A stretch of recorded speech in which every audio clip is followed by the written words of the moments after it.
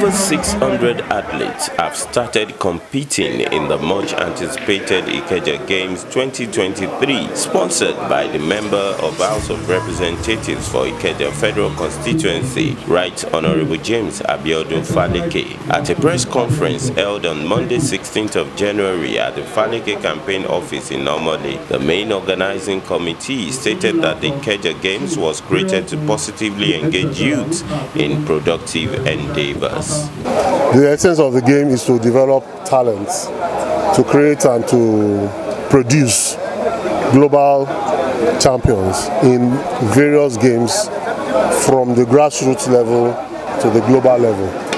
It is not politically motivated in any way. Before now, we have been doing a series of games in Ikeja, but this is just more official. We are just bringing it out now to showcase that our principal, Right Honorable James Abiodun Faleke, we want to continue to showcase the talent of the youth so that we can develop it for them.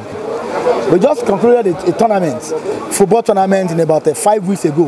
We call it James Abiodun Faleke Football Competition for Ikeja Federal Constituency. It is not politically motivated in any way. It is just to continue to encourage our youth, to see them showcasing their talents and see where we can continue to help them to develop that talent. Events in team sports such as football, basketball and table tennis are built to start later, while individual sports as chess, Scrabble, snooker, draft, ayolopon, ludo and cards kicked off on Tuesday 17th of January. A lot of people do play cards, drafts, ludo, chess and all these things, and we felt that's the only way we can bring together all our youths, the elderly ones, not even for the youth. We have elders here, but we felt because a lot of people do participate in most of these games, that is why we thought, okay, let us bring in those 10 games for now, so that everybody will have that sense of belonging and feel the impact. That's why we brought those games in. The NIS and the 3 LGAs in Ikeja Federal Constituency confirmed their backing of the Ikeja Games. We are trying our best to see the success of the activity.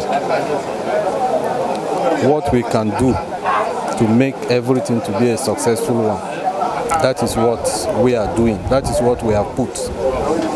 We don't want the game, the competition, to be a failure. So we put in our best, every best that we can put. I'm here on behalf of the 3 local government chairmen, the chairman of Onibongbo, Ikeja and Ojodu, particularly by the chairman, my chairman, Mr. Shegodun Baku, being the host chairman of the competition. We are so much happy for this competition. We are accept. We want to work along with our MHR because this is a project that will boost the relationship within our youth. It's going to bring up love, and then they will know one another, and then we'll be able to determine, detect talents, right? People that are hidden before, that don't have the opportunity to be known, to go to sports center or so. They will exhibit their skills here locally, and then from here they will pick them. And thank God we have NIS here. They are the body saddled with the responsibility of sports in Nigeria.